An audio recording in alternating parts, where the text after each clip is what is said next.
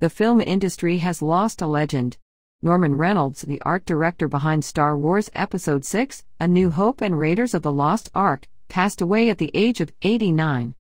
Reynolds made significant contributions to the original Star Wars trilogy, serving as the art director on A New Hope and the production designer on The Empire Strikes Back and Return of the Jedi. He worked closely with John Barry to establish the core design philosophy behind Star Wars architecture and construction, earning him an Academy Award for Art Direction in 1978. Reynolds also collaborated with Spielberg on Raiders of the Lost Ark, where he sculpted the iconic golden idol that Indy attempts to procure in the opening scene.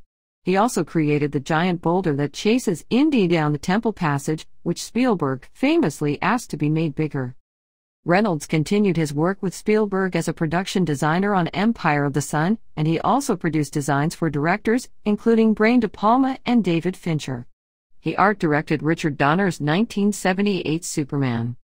Spielberg described Reynolds as a massive talent who was always smiling with enthusiasm and who could make anything work. Lucasfilm president Kathleen Kennedy praised his exceptional contributions to Star Wars and Indiana Jones, saying that his work helped set the standard for the look of these beloved stories that have inspired generations of film designers.